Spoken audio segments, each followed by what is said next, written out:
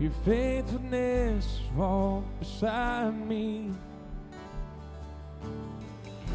The winter storms made way for spring. In every season from where I'm standing, I see the evidence of your goodness all over my life, all over my life. I see your promises and fulfillment all over my life, all over. Help me remember when I'm weak. Fear may come, but fear will leave. You lead my heart to victory. You are my strength, and you always will be. I see the evidence of your goodness all over my life, all over my life. I see your promises and fulfillment all over my life, all over my life. See the cross, see it be great, the evidence is endless.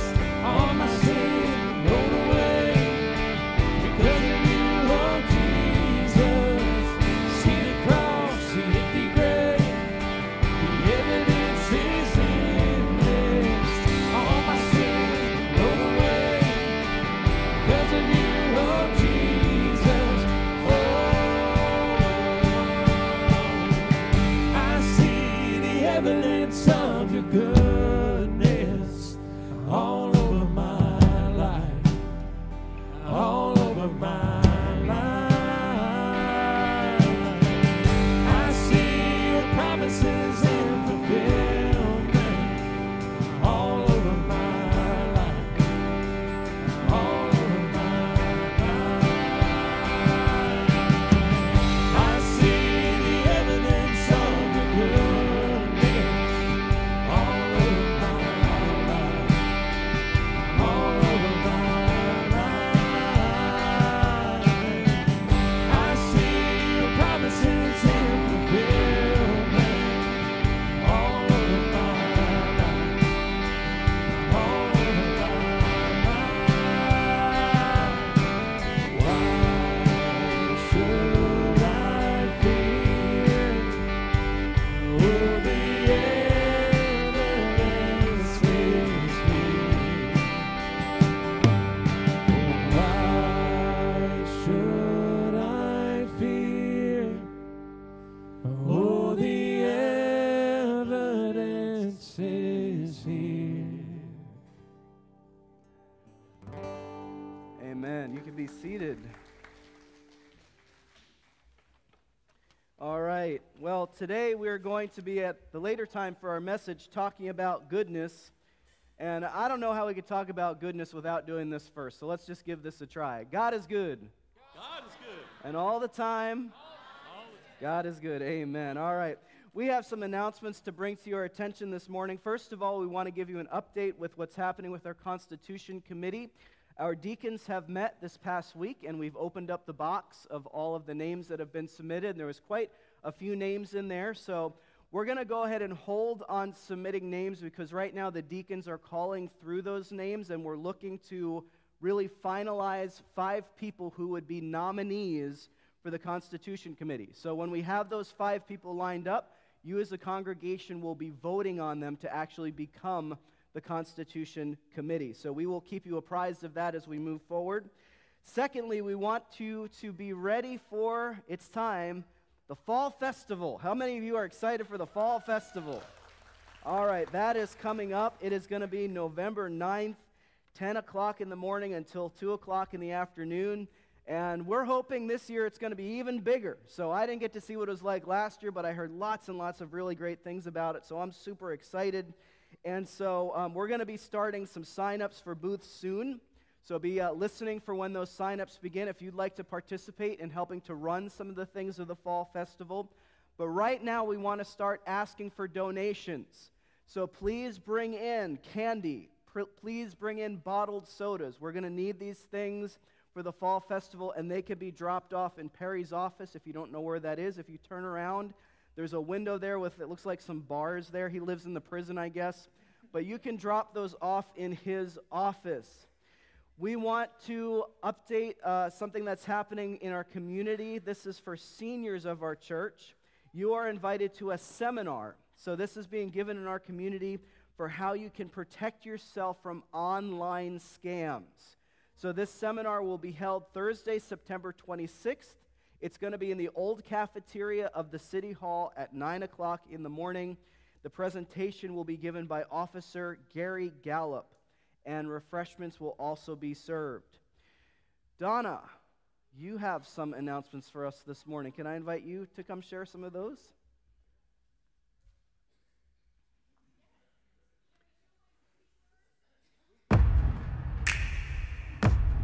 This is a journey of the shoebox. We first pack the shoeboxes.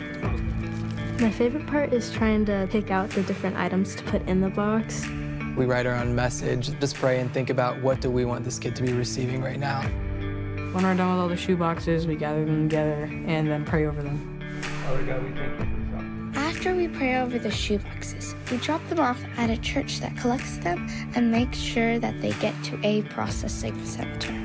After they take them to the warehouse, volunteers will take them and go through them to make sure that they're safe and okay. We got a full box on 15.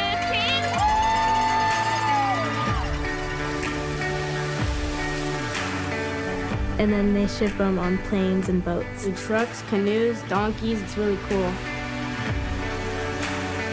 Once they're sent out to communities, to churches, and then those are then distributed to kids of all ages. Before they get the shoebox, someone tells them about Jesus, the greatest gift. They hear the gospel and pray together.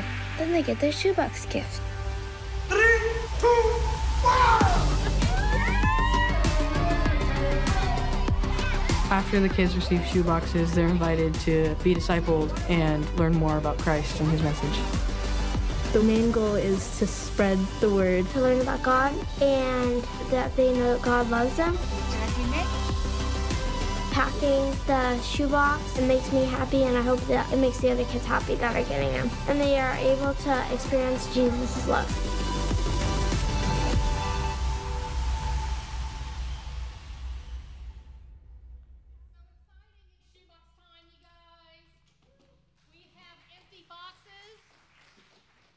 If you as a family would like to package up a box, feel free to grab one or come see Brenda Coleman, Robin Mercer, or myself. Shoebox season has arrived. In your bulletin today, you received a little flyer about lunch next week. We're going to serve you some lunch. We are looking for donations, and that donation money will go towards our shipping. Shipping, as you know, is $10 a box. But compared to $40, $50, $60, if you wanted to send one little box to Africa, it would be costing you $60. So $10 is a bargain. It goes through the processing center. It takes care of logistics. It takes care of everything. So our fundraiser next week is to help with our shipping costs for our boxes. And you can read on there, last year we sent 351 boxes. Those are 351 families that received the gospel opportunity to hear about Jesus Christ. So we hope you join us. We're going to feed you well. We're going to have some good desserts and stuff. On the back of that page, somebody asked me, like, what should I put in a box? On the back of that is a list of the things that can go inside a box for 3 different age groups, separated by boys and girls. So this is a good piece of paper. Our OCC store will be open. If you want to come and build a box here and shop, we can help you out with that. We have wow gifts. We have odds and ends. toiletries, the things that can go in our boxes. Just a reminder that on Homecoming Sunday, which is November 3rd, I think I read in the bulletin, we'll take our family picture. We send a picture of all of us in each of our boxes that the church packs. We can use help with personalized letters. We'd like to send a letter to that child. Dear friend, we are praying for you and Jesus loves you. And it can be anything, and anybody can help write those, and we can make sure they go in our boxes. If you're interested, come see me. Processing Center field trip. You saw the Processing Center. 6 of us have been to the Processing Center in Charlotte and in Boone, and it's an amazing time. I'm thinking that we're going to go December the 11th through the 14th this year. It's a Wednesday through a Saturday. If you are interested in this gigantic fun-filled field trip to go to the Processing Center and work, come see me, because I'll need to make reservations starting early October. So our goal for 2024, OCC is wanting to send 10.6 million boxes to over 100 countries, and Waldo First Baptist can be a part of that. And so I just urge all of you to pray about it. If you want to shop, you can. If you want to come here and pack, any way you can serve. But most importantly, just pray about these boxes and the opportunities we have to be a part of sending God's word out to the world. And last but not least, but on Wednesday, October 2nd, for our Wednesday night service, and I believe we'll be in the sanctuary, our area coordinator for Putnam and Alachua County, her name is Anita Bradley. She actually got to go on a vision trip this summer to Peru. She went and distributed boxes. And she's going to be with us on that Wednesday night, and she's going to share and show us what she did and what she saw in that trip to Peru. And I'm just telling you what, guys, it was amazing. A few of us got to see the presentation last month. And Anita's going to come and share what it's like to actually see a child receive the box that we sent. So anyway, just ask that you pray for Operation Christmas Child. And as you see things around the house, just know that we're busy taking care of it. And again, if you have any questions, don't hesitate to ask. Thank you.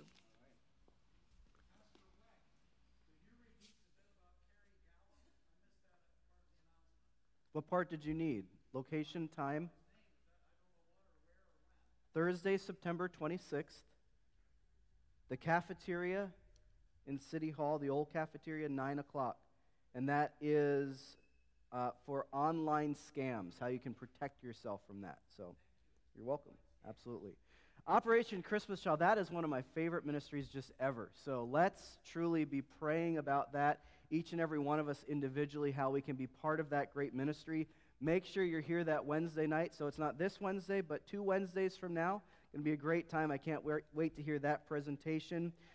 Couple more things real quick. First of all, we want you to know our AC unit, our air conditioning unit, it's still working. So this is a good thing. So we are ready to start doing some moving. Tonight, our evening worship service will be over in the sanctuary. This Wednesday night, our adult class will be meeting over in the sanctuary. We will be moving our Sunday morning worship service over to the sanctuary. Just going to wait a couple of, and there's some reasons for this. We're going to have our first Sunday morning back there October 13th. October 13th. So about 3 Sundays away, I think that is. If you are new here with us this morning, we are so glad that you're here. You are our guests. We hope you're already having a great time with us. We're going to have a time of greeting right now. So if you are a member of our church or a regular attender, we would ask you to please stand. If you are new here with us, we want to ask if you can remain seated. Our ushers will come around. They would like to find you and give you an information packet. In that information packet, you will find a visitor's card. We encourage you to fill that visitor card out and to place it in the offering plate as they're passed around later in the service. And at this time, we are going to enjoy a time of welcome and a song together.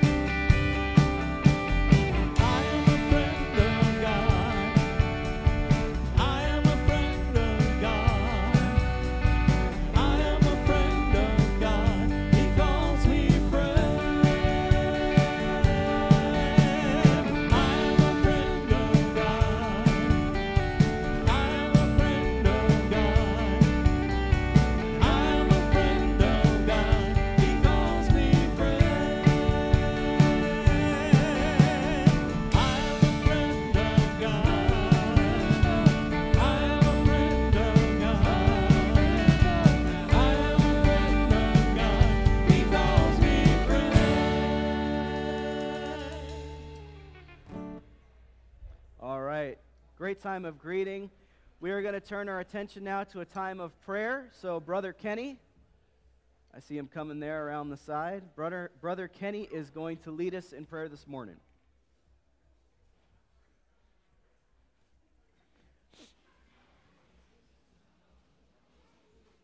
He's fast. I told him, I said, Southern Baptists can't mingle for a minute. They're going to take a few minutes. But I tell you, as our first song said, just looking throughout here, the evidence is here for all of you that came out today to worship. This is amazing, and it's just a blessing to see. Just to see how it's filled up. But let's go to the Lord in worship. Heavenly Father, we are thankful for the blessings that you provided, the blessings that you've given us. Lord, that we have a place to worship. So many has come out, Lord, just to lift up your name, Lord. And we just pray, Lord, as we go throughout this service that we do and say things that are pleasing to you. Pray for Pastor Joel that you give him the words to speak, Lord, that we would be understanding. And Lord, as our Sunday school lesson had said, Lord, let us practice, Lord, the fruit of the Spirit, Lord, that we would carry it out this week, Lord, and be examples that you would have us to be. For all these things we give you thanks. In Jesus' name, amen.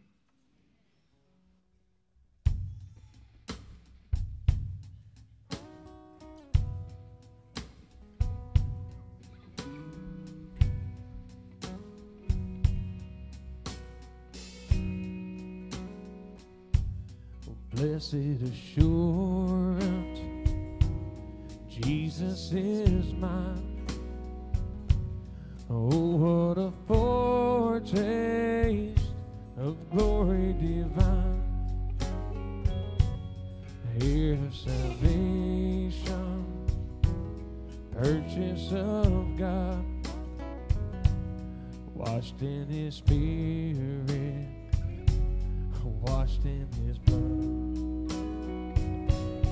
This is my story, this is my song, praising my Savior all the day long. This is my story, this is my song, praising my Savior all the day long. Perfect submission, perfect delight, visions of rapture now burst from my side. Angels descending, bring from above echoes of mercy, whispers of love. This is my story, this is my song, praising my Savior all the day long. This is my story, this is my song, praising my Savior all the day long. Perfect submission, all is at rest. I am my Savior and happy and blessed, watching and waiting, looking above, filled with his goodness, lost in his love. This is my story, this is my song, praising my Savior all the day long. This is my story, this is my song, praising my Savior all the day long. Praising my Savior all the day long.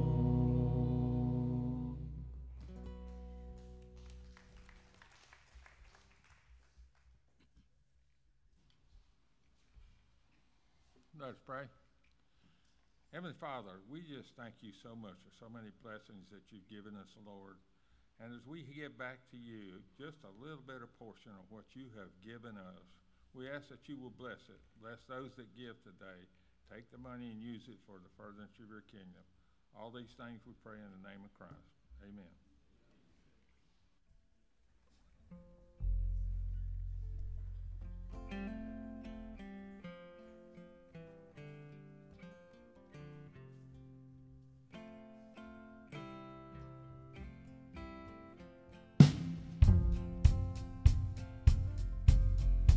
There's not a friend like the lowly Jesus. No, not one. No, not one. None else could heal all our souls' diseases. No, not one. No, not one. Jesus knows all about our struggles, and he will guide till the day is done. There's not a friend like the lowly Jesus. No, not one. No, not one. No friend like him is so high and holy. No, not one. No, not one. And yet no friend is so meek and lowly. No, not one. No, not one. Jesus knows all about our struggles, and he will guide till the day is done. There's not a friend like the lowly Jesus. No, not one. No, not one. There's not an hour that he is not with us. No, not one. No, not one. No night so dark, but his love can cheer us. No, not one. No, not one. Jesus knows all about our struggles. He will guide till the day is done. There's not a friend like the lowly Jesus. No, not one. No, not one. If ever there's a saint find his friend forsaken. No, not one. No, not one. Or sinner find that he would not take him. No, not one. No, not one. Jesus knows all about our struggles. He will guide till the day is done.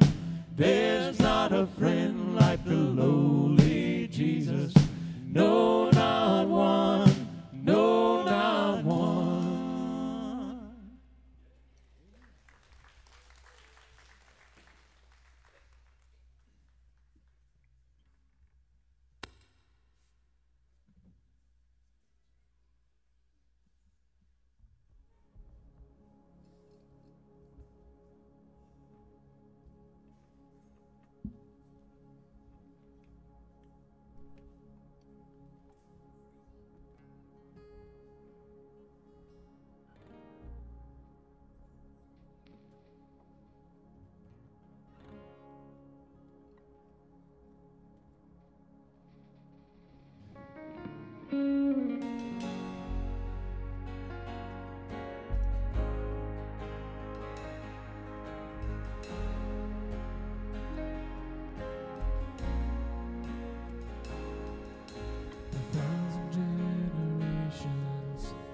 falling down in worship to sing the song of ages to the Lamb. And all who've gone before us, and all who will believe, will sing the song of ages to the Lamb.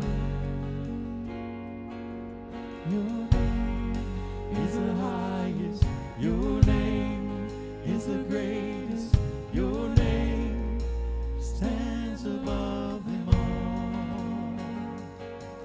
all thrones and dominions, all powers and positions, your name stands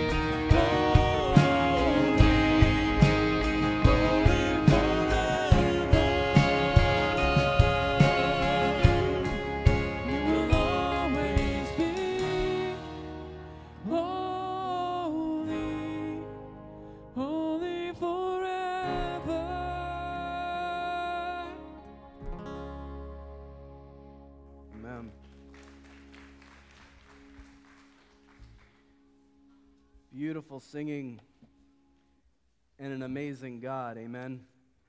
Amen.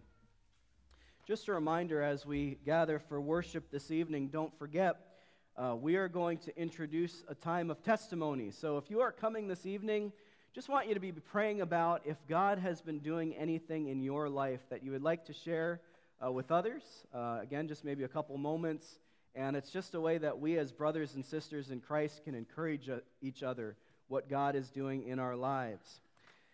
Well, we have been living in Florida now for a little over 2 months, and I was able to catch my first Florida bug. I caught it, and no, it was not a flying cockroach. It was the viral kind of bug. So I've been a little sick this past week. I am not 100% today, but whatever percentage I do have, I'm going to give you every bit of that percentage that I can give you this morning. If you have your Bible, I want to ask if you could please open to Luke chapter 6, verse 27. Luke chapter 6, verse 27 is where we're going to start. There was a young boy who was also looking through a Bible. It was actually his family's Bible, a very special Bible. I don't know if you've ever seen one of those kinds of Bibles before. A very big Bible. It's very old family Bible passed down for generations. And this young boy was looking through this Bible with great fascination. As he was flipping through the pages, an object that was stuck between two of the sheets fell out and onto the floor. The boy looked down and he picked up that object and he examined it. And it was actually an old, large leaf from a tree. And the boy exclaimed with excitement. He said, "Mom, Dad, look what I just found." And his mother replied, "Well, what do you have there, dear?" And the boy says, "Mom, I was actually just reading about this in the book of Genesis. I think I just found part of Adam's shirt." If you've ever read the story of creation in Genesis chapters 1 to 3, you will see there's a lot of things that we can learn about what's good and about what's bad. Some of the things in Genesis 1 to 3 that are good, well, we know God is good. His characters and his action are good. Creation was good, at least at first. God even said it was good. And when he created man and woman, he said it was very good. The relationship that humans had with God at first was good. And even after the fall and sin would enter into the world, God would give a message of redemption, that somehow this world would be redeemed back to him, and that message comes. We call it the first gospel, the proto-evangelium. It's Genesis 3:15, the message of how somebody is going to crush the head of the serpent. That message is good. Of course, Genesis chapter 1 to 3, this is where marriage is first introduced. Marriage is good. The order of how God created things in our world, all of the systems, the order of our world is good. The work that God had given us to do, to rule over the world and to work the land, that was good. But we also see a lot of bad that took place in that story of creation as well. Temptation was bad. Adam and Eve's choice to disobey was bad. Sin that entered the world was bad. The fallen state that our world went into was bad. The curse that would be given to Adam and Eve, the curse that was placed upon childbearing in the land was bad. Although we were given a job to rule, humanity failed at that. That was bad. With sin now in our world, now there was disorder and chaos. That was bad. And of course, being cut off in a relationship from God because of sin was bad. Most of us, we have an idea of what is good. How would you define what is good? Well, anything that God says is good, right? We all agree with that? If God says it's good, it's good. Anything that is in line with God's standard, that's good. Well, what's bad? Same thing, right? If God says it's bad, it's bad. Anything that's not in line with his standard is bad. So as we think about what's good and what's bad, today we are focusing on the spiritual fruit of goodness. Now again, These are fruits that are meant to be shared with other people. We are to bear and share these fruits. Now, how can people experience our goodness? Through our words and through our actions. How can they see our goodness? How can they hear our goodness? Well, the list of scriptures that describe how we can share our goodness with other people is endless. I mean, we could be here all day looking at scripture. But the scripture we're going to focus on this morning, I would describe this as goodness at its best. Goodness with no limits. How we can be good to all people, how we should be good to all people, even those who might be hostile toward us. So that's what we're going to look at this morning. If you have your Bible open, if you want to read along as I read out loud, Luke 6:27. But I say to you who hear, love your enemies, do good to those who hate you. Now, we've seen this word enemy before in the past several weeks as we've examined some other spiritual fruits. And we see this word enemy again today as we look at the fruit of goodness. Now, why does the Bible use the word enemy? I mean, that kind of doesn't make sense, right? If we follow Jesus, we really shouldn't be making enemies of anyone, right? Why would we want to make an enemy of anyone?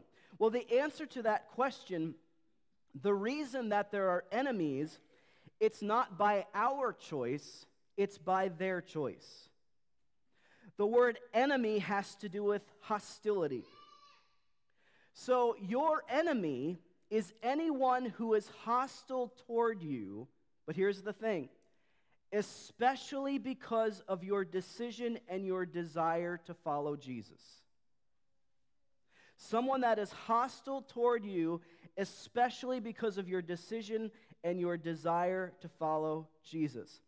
Really, there shouldn't be any other cause for us to have enemies other than their disdain for our Christian values and our lifestyle. Now, here's the thing. Those whom could put themselves as your enemy might surprise you. Who could become an enemy of yours simply because of your desire to follow Jesus? Take, for example, this passage from Matthew chapter 10, verse 34 to 36. Jesus says, "Do not think that I have come to bring peace to the earth. I have not come to bring peace, but a sword." Well, that's an interesting statement from Jesus. Then he says, "For I have come to set a man against his father, and a daughter against her mother, and a daughter-in-law against her mother-in-law, and a person's enemies will be those," what does it say? "Of his own household." Wow. So what is Jesus saying here? Did Jesus come into this world with the purpose of trying to wreck families? Was that his desire, is to tear families apart? And of course we know that can't be true because God is the one who created and who defined what a healthy family is supposed to be. Instead, here is the message. This is what we gain from this. If you choose to follow Jesus, you need to realize that even your own family members might turn against you because of it. That's crazy to think, but it's reality. This past week, I was reading stories, extreme examples, and these were people from all over the world, people in Kenya, people in Bosnia, people in Sudan, people in Nigeria. These were people who chose to accept Christ as Savior, and their family literally disowned them for doing it. And the list of these countries can go on and on. Many countries where really it's commonplace that somebody knows, if I choose to accept Christ as Savior, if I start following Jesus, I'm probably going to lose my family because of it. That is the reality in many places in our world. Now, perhaps it's not quite that extreme here in America, but I certainly do know of families who have been fractured because of Christian beliefs. And one huge reason our Sunday school class was actually talking about this morning is because of all the changes recently in our culture, the changes in our government, the changes in our law. A lot of these changes, especially involving what is marriage, changes involving people's opinion of gender, to the point where it's become those who believe that you should be able to decide whatever you want. You could call marriage whatever you want. It could be between whatever people you want it to be between. Gender, you could be whatever gender you want to be, or not human at all. You could be an animal if you want to be. You know, it's even gone to that extreme. It has gotten to the point that certain people who believe that way can turn on or even have hatred toward Christians simply because we believe the values of the Bible. And we see that happening right in our country. But this should give us a good understanding of what enemy actually means. Someone who can have hostility toward you, especially because of your Christian values. So the question is, how should we treat those whom have hostility toward us? Verse 28. Bless those who curse you, pray for those who abuse you. Again, these words should look and sound very familiar. We have seen words like this in the past several weeks. Those who are your enemy, you should pray for them. You should bless them. You should do good to them. There's some notes if you want to follow along in your bulletin. Here's how we can bear and share the spiritual fruit of goodness with all people, including those who are our enemies. Number one, by praying for and blessing them. By praying for and blessing them. Now, I think we as a church, we love the idea of praying for people. This is a church that prays. This morning for Sunday school class, we shared prayer requests and we prayed. Our Wednesday night adult group, when we get together, we share prayer requests. Sometimes that prayer time can go 15, 20 minutes. We pray. We love this idea of praying for people, but here's the question. How hard could it be for you to pray for someone who is making your life miserable?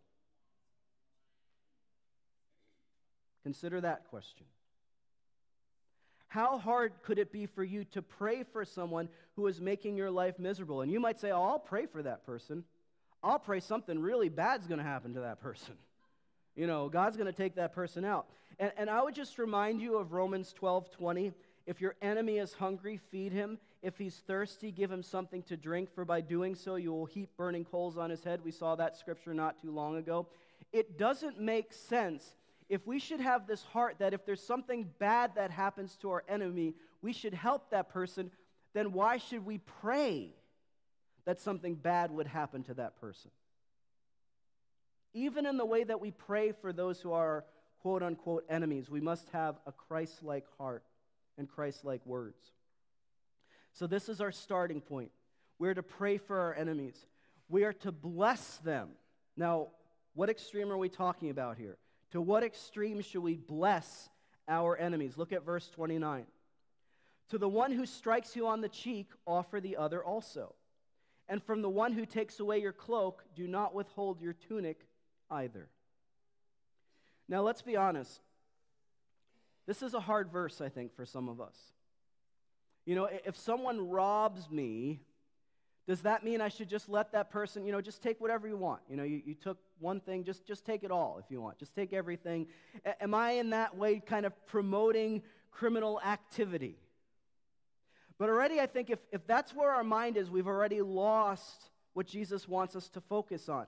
Keep the main principle in mind. The main principle is to love your enemy. That is the main principle. The main principle is to do good to those who persecute you. Do good to those who hate you. And as you hear this phrase, if someone strikes you on the cheek, understand that Jesus does not have a narrow view here. Jesus is not only thinking about those situations when someone is actually beating you up or you're getting assaulted. There's a much wider view here. There's a much bigger picture. It's any kind of violence that you can find yourself in, that someone is doing to you. And so here's the bottom line. No matter what happens, if you are being persecuted, the focus shouldn't be on your persecution. Your focus should be on Christ. That's where your focus should be. As you're being persecuted, you need to keep living for Jesus. And that means doing good to all people, including those who might be persecuting you. Now, is that going to leave you vulnerable for more persecution? Maybe. Possibly. Probably. It will. But one, have you forgotten that Jesus is there and he will take care of you through it all? Don't you realize Jesus will protect you? And two, have you ever thought of this? Who knows? Maybe that person who is persecuting you, when you choose to respond to that person with Jesus' love, and you respond to that person with goodness, could you imagine if Jesus, through your act of kindness, starts to work in that person's heart, and through what you've done, your response, Jesus leads that person to himself? Could you imagine if you choose to respond to a persecutor with goodness, bottom line, that person gets saved? Could you imagine that? That really could happen. Jesus could use our response in that way. I think, wow, that's incredible. This past week, I was reading a true story. It comes from a website. It's called Mission India. There was a woman who gives her testimony. She was brought up by a family, and this family worshiped many gods. They did not believe in the one true God. They did not believe in Jesus. This woman hated Christians, absolutely hated them. And anytime a Christian would come into her area to share the gospel, she would stop them. She would try and argue with them. She would bring her neighbors with her to literally beat them up. She absolutely hated Christians. And then there were two things that completely changed her life. The first thing that happened was her sister got sick. And so this woman and her family, they started praying to all of their gods, and they sacrificed to all of their gods, and they took her sister to the hospital, and nothing worked. But someone chose to reach out to her with kindness, with a heart of goodness, a Christian, although this person knew he was hated by her, and encouraged her, you need to bring your sister to church. You need to have a pastor pray over her. And she did that. A pastor prayed over her, and that day, God started to heal her sister. She didn't forget that. Time went on, and at a later time, she got sick herself. She had these horrible situations that she was bleeding from her face, from her nose, from her mouth. Blood would just gush. And she looked at everything again. She went to the hospital. She was taking medicine. Again, she sought these false religions and their gods, and nothing helped. And once again, a Christian person reached out to her and said, do you realize only God can heal you? And in hearing those words, she took herself to a church. A pastor prayed over her. He shared the gospel with her. He gave her a Bible. And so she made the decision. She started to seek after Jesus. And would you believe it? 3 days later, she started to get well. And when you read this woman's testimony online, now you find out her husband is a pastor. And she and her husband are now ministering in their village and to surrounding villages. Her ministry is she ministers to children. She tells children about the love of Jesus Christ. This was someone who hated Christians, someone who persecuted Christians, but because they were Christians that chose to reach out to her in love and kindness and with goodness, Jesus saved her. That's incredible to think about. You never know what Jesus can do with your act of goodness. Don't ever forget that. Secondly, in your bulletin, we need to focus on doing good even when we're persecuted or we experience loss. Now, we focused on that first thing, the persecution, being struck on the cheek. What about loss? Experiencing loss. If someone takes your cloak, we shouldn't withhold our tunic. By the way, a tunic is like a long gown. Would usually be over the cloak. So that cloak is the first thing they would take, and you can have my tunic as well. Well, let me ask you, how often has something like that happened to you? Can you remember a time in your life when somebody literally tried to steal clothes right off your body? Any of you? Has that ever happened to you? It hasn't happened to me. You know, how applicable is this verse to us? Well, very. Because again, Jesus doesn't have a narrow view here. It's not just about when people try and steal clothes off your body. The broader view is when you experience any kind of loss, especially as a result of hostility that people have toward you because of your faith. Let's think about the example of us as a church. What if there were people that were hostile toward us as a church, that they were trying to take things away from us? What if there were people that were trying to take away from us these buildings, the places that we meet? We can no longer meet in this room, the sanctuary, no rooms. They're trying to take all of these rooms away from us. What if something were to change in our law and people tried to take this away from us? Now, I'm definitely not saying we should just roll over and let it happen. I mean, this is important. Where we gather together for worship, that's important. To have God's word is important. And there are things that we can do peacefully in order to try and stop that. But again, we're already off track if all we're doing is focusing on the persecution itself.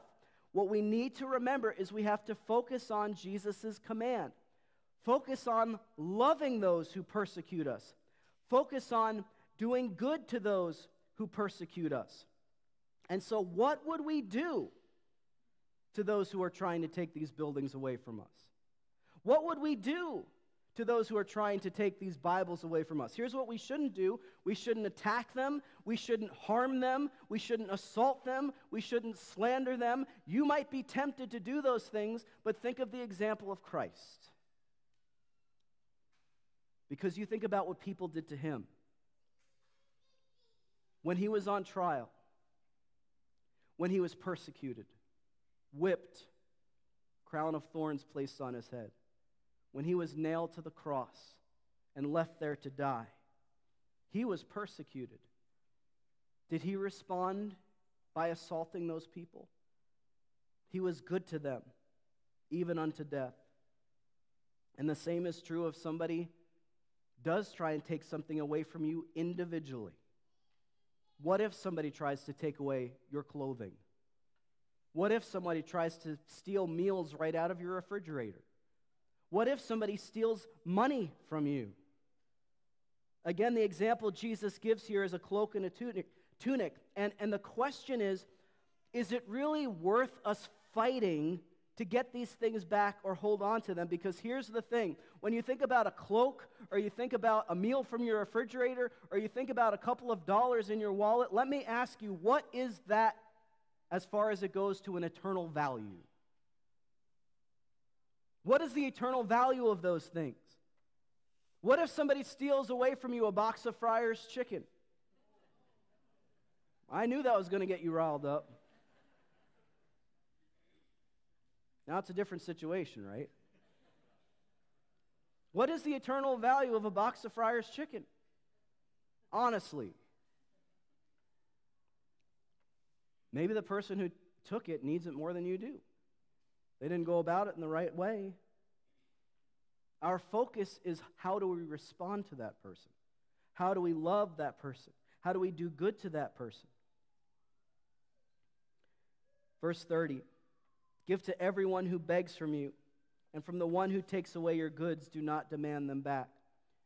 So not just those who steal from you, but now think about those who beg of you. Think about those who ask from you.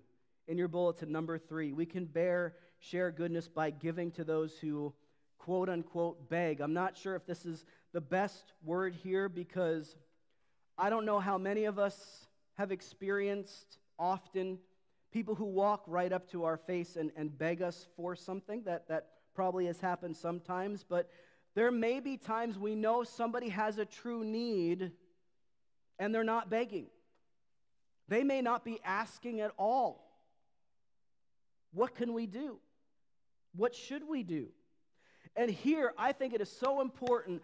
Please, let us not underestimate. Please, let us not ignore the kind of love and care and attention that Jesus has for people who are poor, that Jesus has for people who are homeless. We cannot get away from that. It's all over the Gospels. If you look at Luke 11, Matthew 25, Matthew 5, John 13, Mark 14, Luke 14. I can give you many, many more. There's so many scriptures where there's not only attention that is given to those who are poor and homeless, how you see Jesus love those who are poor and homeless, but more than that, how he commands us to love those who are poor and homeless. So let's cut to the chase, because let's talk about the reality of the situation of where we live. Right here, we know in this area, there are many people who are poor and homeless. We know in this area, there are people who are on the streets that are asking for help. Can we do something to help? Even just in small ways. Here's an easy idea. Maybe when you go and travel, have with you in your car, we've talked about this as a family, have some little individualized snacks in your car. That if you see someone in need, you could reach right out, give that person a snack. Now, it should be something that can preserve well, something that does well in heat, obviously. A chocolate bar is probably not a good idea. You don't keep that in your car. But you could just hand this out when you see someone in need. Be ready. Now, this does bring us to something I want to bring up. It's a helpful thing to think about. Let me make this statement, and we're going to talk about this in detail. Something we got to be careful of.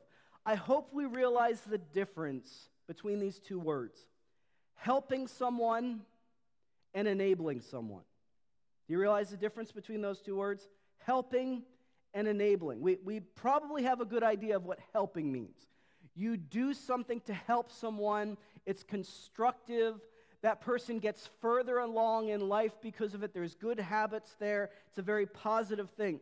The word enabling, here's what enabling means. If you don't know what that means, enabling means to do anything that encourages the continuation of bad behavior. So here's an example. Perhaps someone has an alcohol addiction. And this addiction is so bad that person cannot keep a job, that person can't pay for his bills, but that person comes to you and asks for money so that he could pay for his bills. And you give that person money, but then you notice over time the bills are still not being paid for, but that person still has alcohol, and that person is still drinking. Cutting to the chase, in situations like that, I can tell you, it is almost always a bad idea to give money in that kind of situation. That doesn't work.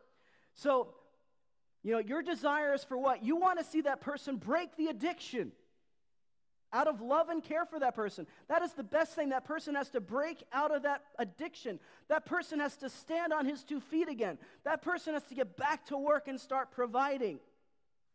And so it's hard. I'm not going to say it's not. It's hard. When you come across these situations, it's hard to know the difference between enabling and helping. We want to help that person. We do. Perhaps maybe it's giving that person hot meals instead of money. But what you're going to need to do is pray. When you have an opportunity to help someone and you're not sure, is this helping, is this enabling, you're going to need to pray for God's wisdom, maybe to talk to some other mature believers. How can you help that person? Because we do want to help without a very good potential of enabling that person. That's just something to keep in mind. Verse 31 here. And as you wish that others would do to you, do so to them. This should sound familiar to some of us. What do we call this? This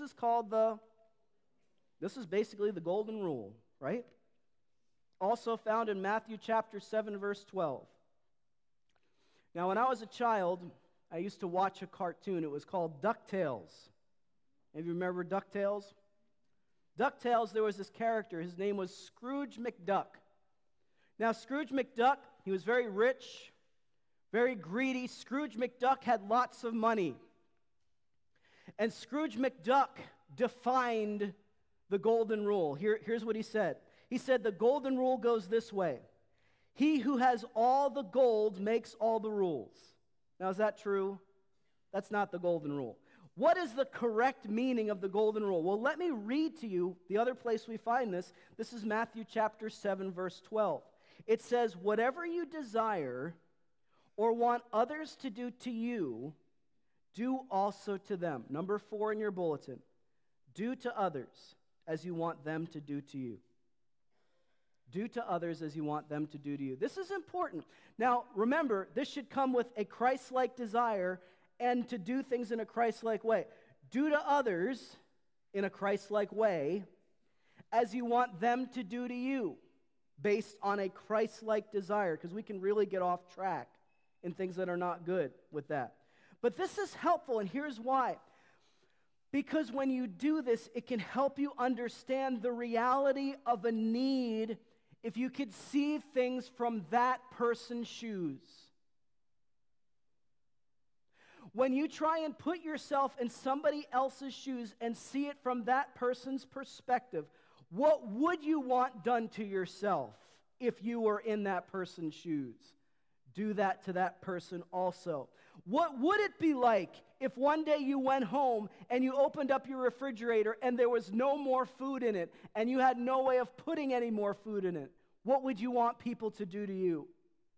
What would it be like if you didn't have a home to go to anymore? For whatever reason, you lost your home. What would it be like if you lost your job and you had no income and perhaps for some time would not have income? What would you hope people would do to you?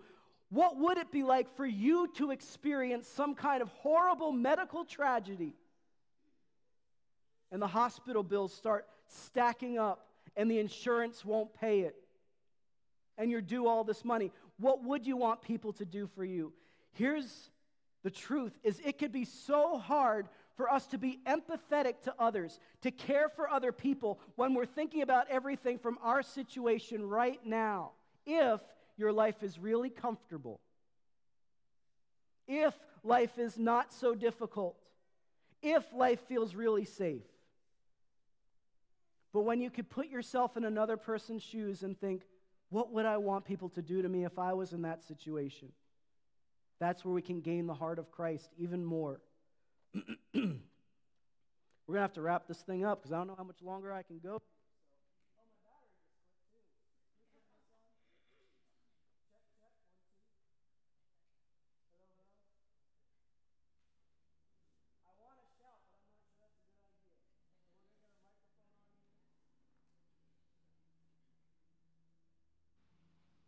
Check, 1, 2, there we are. All right, you still hear me? All right, so we're gonna wrap this thing up because my voice is just about done. Let's continue reading verse 32 on. If you love those who love you, what benefit is that to you? For even sinners love those who love them. And if you do good to those who do good to you, what benefit is that to you? For even sinners do the same. And if you led to those who led from whom you expect to receive, what credit is that to you? Even sinners lend to sinners to get back the same amount. But love your enemies and do good and lend, expecting nothing in return, and your reward will be great, and you will be sons of the Most High, for he is kind to the ungrateful and the evil. Be merciful, even as your Father is merciful. So here Jesus uses strong language. What good is it to do good to those who love you? Even sinners do that. What we focused on this morning is so important. True Christ-like goodness means no exclusions. That we want to be good to all people. Jesus was good to all people. And what will happen if you do that? Last point in your bulletin, God will reward you. God will reward you. Now, that shouldn't necessarily be the motivation for our goodness, but I can promise you it is a blessed consequence. Not every consequence is bad. There are good consequences too. This is one of them. If you are good to all people, God will reward you. And so here's how I want to close this morning. And I really want to ask you to think about this question honestly. Honestly, here's the question. Who in your life would it be the hardest person for you to show goodness toward? Who in your life would be the hardest person for you to show goodness toward? Maybe someone who has been or is hostile toward you right now. Maybe it's someone, if you're honest, you just don't like this person. Maybe it's somebody who hurt you really badly in the past. Maybe it's someone that you still have not forgiven about something. I really want you to wrestle with that question. Who in your life would be the hardest person for you to show goodness toward? I'm going to invite the worship team up. This morning we focused on goodness. And I want to tell you about the best goodness that there is. The absolute best goodness. We actually call this the good news. Here's the good news, is that Jesus can save you. The bad news is that we were all born as sinners. The bad news is that there's a consequence for our sin. It's spending an eternity in hell, a place of eternal torment. But again, the good news is that Jesus can change all of that for you right here, right now. The good news is that Jesus died on the cross for your sin. The good news is that he paid your penalty. He was your sacrifice. The good news is that the Bible says that all you need to do to be saved and forgiven of your sin is simply to believe in him as Savior. That's the good news. And so this morning, if you'd like to make that decision, if you'd like to ask some questions about salvation, talk to me more about salvation, I invite you to come forward as this last song plays, our time of invitation. In addition to this, the altar is always open to all of you. I come back to that question. Is there someone that you can say, I cannot be good to that person? For whatever reason, it's too difficult. Maybe this morning you need to bring that before the Lord, to ask for him to do some work in your heart. Or maybe it's something else, it's anything else. Is your heart heavy this morning? Is it sad? Is it bitter? Is it hurting? Are you stressed out? Are you discouraged? Whatever is on your heart, come before the Lord this morning as a worship team.